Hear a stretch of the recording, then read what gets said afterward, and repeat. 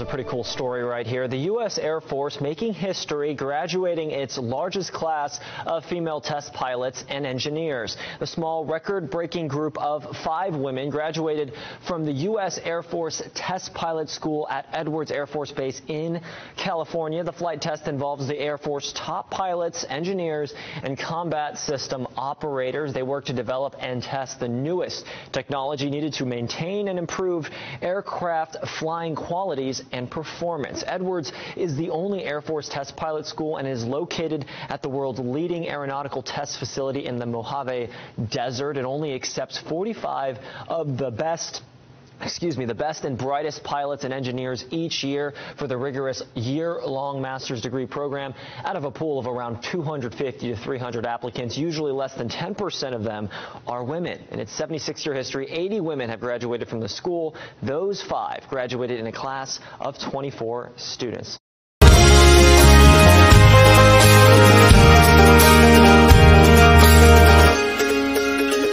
I'm Captain Casey Horgan. I go by Hulk. I'm 31 and I'm a C-130 test pilot. My name is Captain Sarah Vorgert. I go by Booster. I'm 27 years old and I'm a flight test engineer.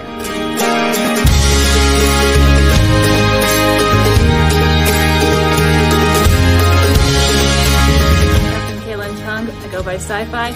I'm 30 years old and I'm a flight test engineer.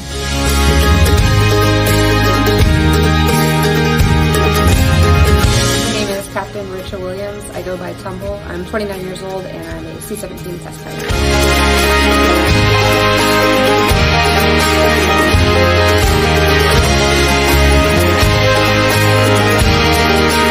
I'm Raina Duncan. I go by Shade. I'm 35 and I'm a flight test engineer.